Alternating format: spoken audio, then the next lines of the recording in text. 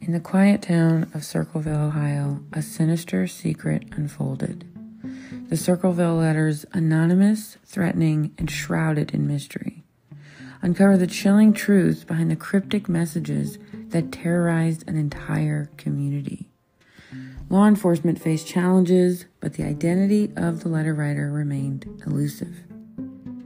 Join me as I dissect the enigma on this detailed episode.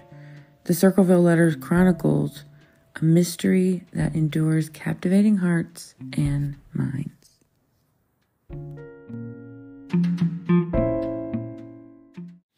What's up, collective? I hope you guys are doing well. And as promised, this is actually our first true crime episode of 2024. And the Circleville Letters, I've actually never heard of this case.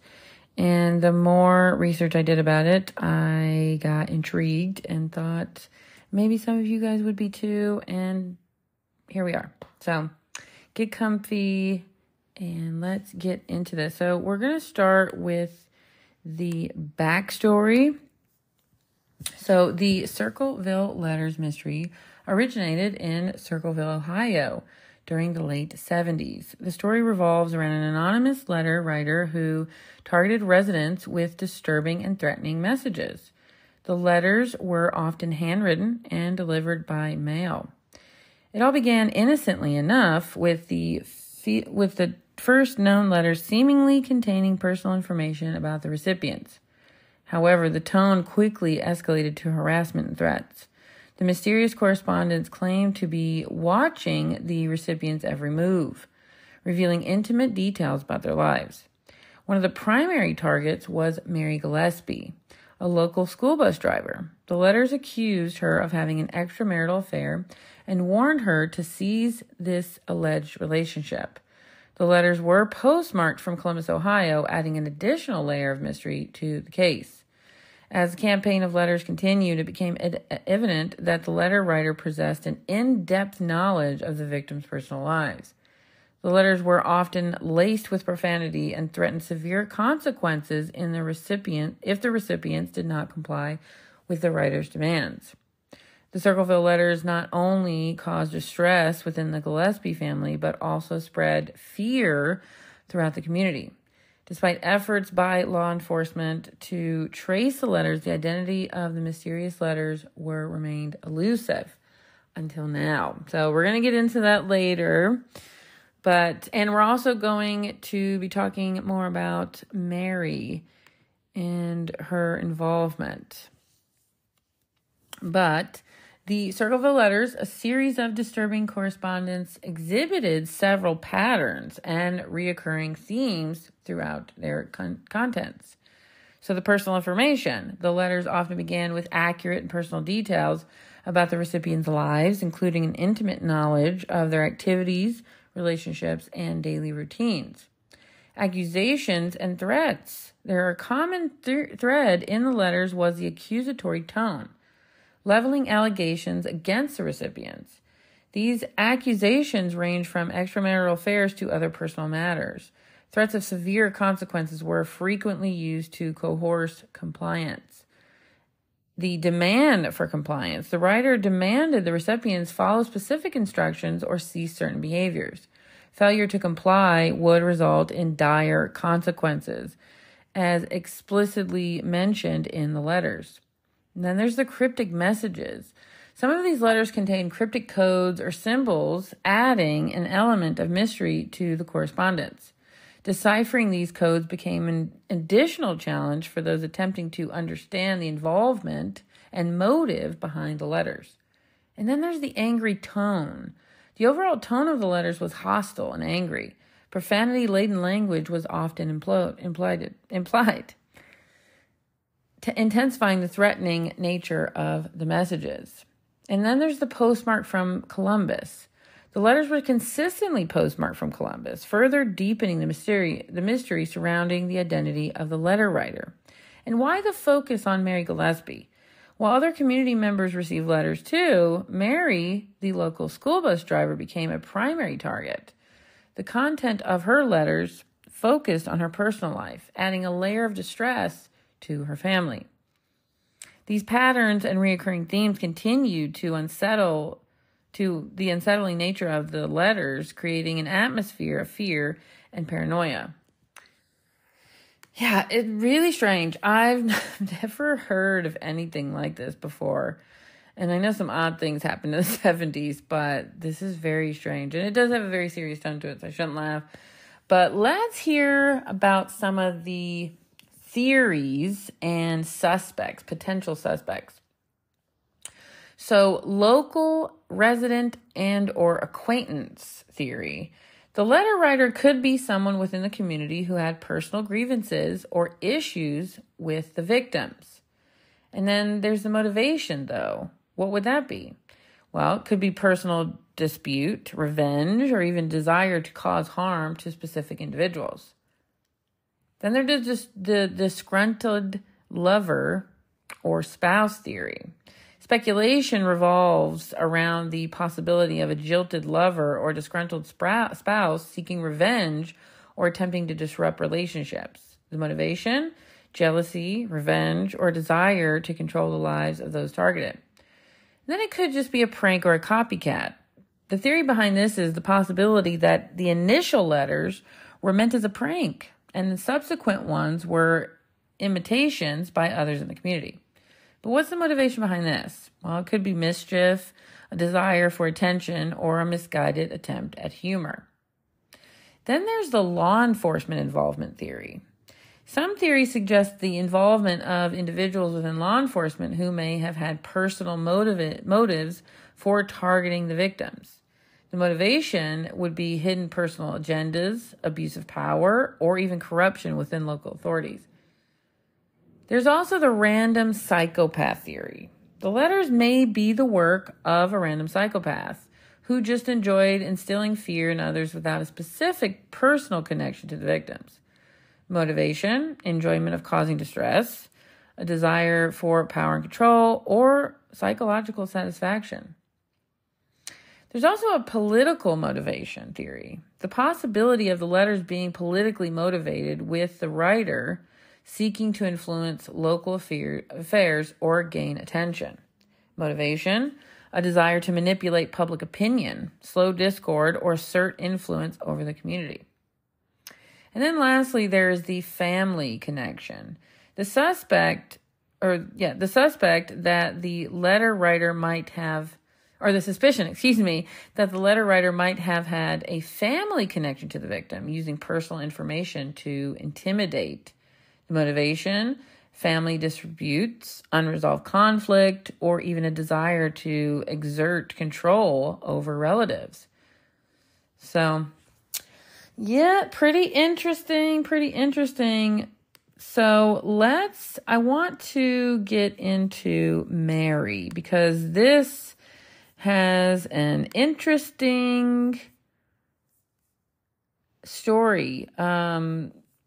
And it kind of really sets the tone of why she's involved and kind of what's going on with all of that. So let me do this. Okay, so again, in the 70s, right, there was the anonymous Circleville Letters, and they were sent to hundreds of residents, right? Even local businesses, government offices, threatening to reveal the recipient's darkest secrets, or even worse. So Mary was married to Ronald Gillespie, and one of the letters that Mary received was, "I've been observing your house, and I know you have children. Stay away from Massey." Somehow, someone knew that Mary was having an affair with Superintendent Gordon Massey.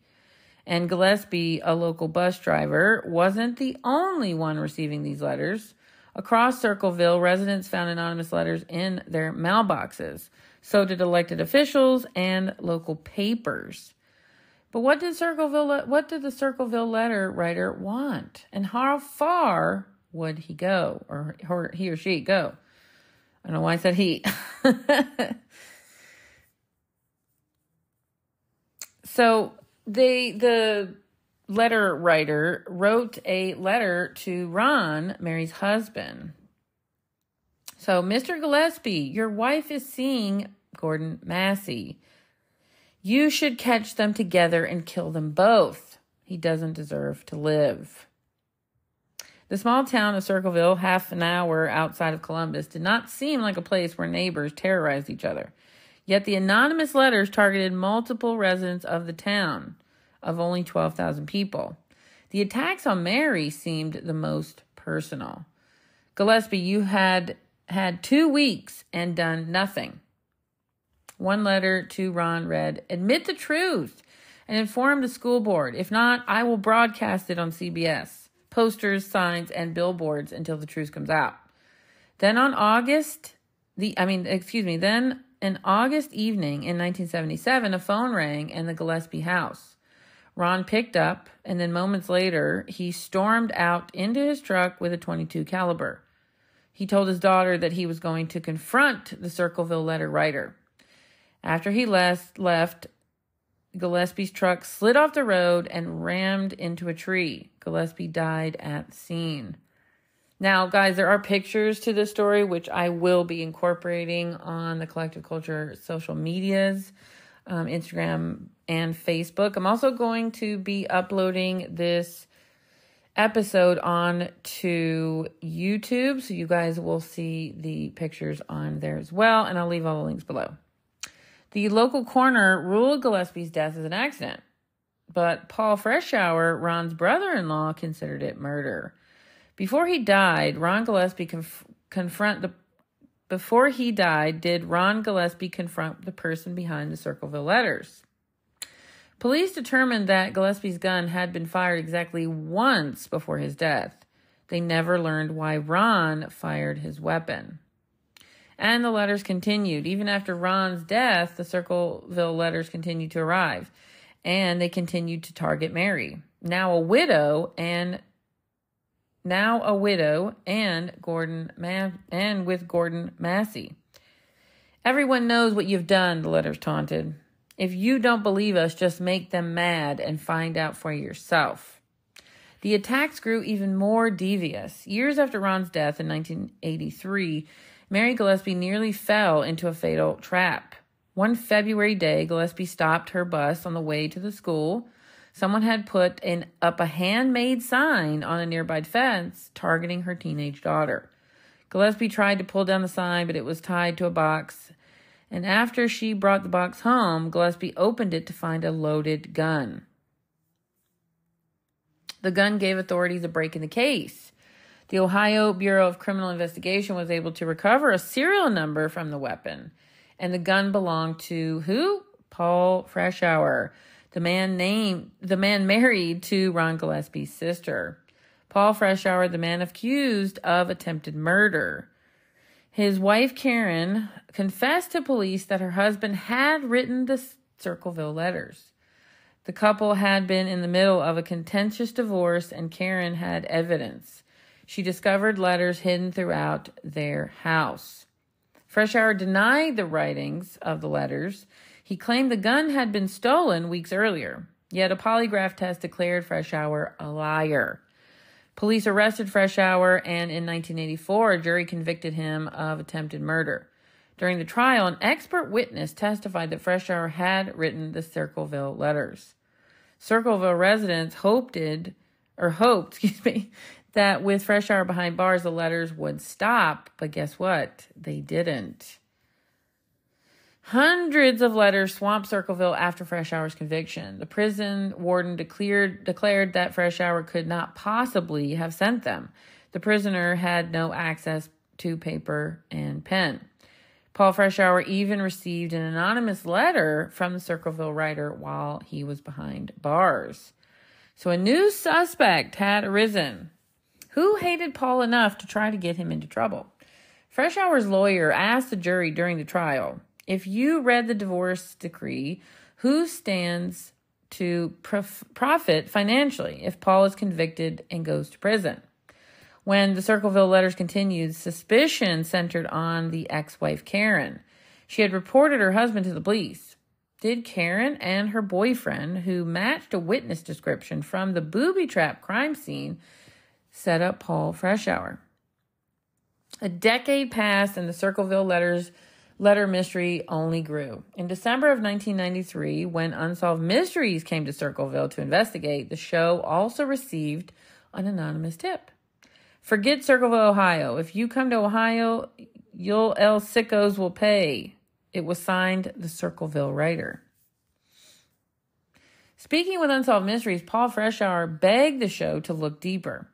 I'd really like to see someone really look at this case on the letters and reopen the letter part of it and get in and find out who wrote these. Then in 1994, the same year Freshour was released from prison on parole, the letters mysteriously stopped arriving in Circleville. Who wrote the Circleville Letters? Paul Freshour went to his grave swearing that he did not write the letters. But a recent forensic examination reveals similarities between his handwriting and the anonymous letters. Decades after the final letters, the writer's identity has never been conclusively proved. The local sheriff's office closed the case, and the mystery of Circleville Letters may never be solved. Man, I was very much hoping that I was going to get answers, that there was going to be a suspect, and there just isn't, guys, and sometimes that's the way life is, But interesting story enough. I think that this is one of those things where, it's definitely leaving you on a cliffhanger, but it's a cliffhanger that will never come back, right? You're never going to hear any more from it. So, I don't know. I hope I didn't make any of you guys mad. Let me know what you guys think. If you've received one of these letters, I would love to have you on the podcast. And you can tell your story, and that would just be amazing. So please reach out to me at media.collectiveculture@gmail.com or even DM me at the Collective Culture Podcast on Instagram. And if you guys want to join the Collective Culture's newsletter, this monthly newsletter I'm going to be sending out with all the behind the scenes, even episode images and tips, suggestions, links. Those will all be in the monthly newsletter. All you need to do is email or DM me your preferred email address. The newsletter is probably going to start going out the last week of February, first week of March. So yeah, start sending me your email addresses. And until next time, guys, ciao.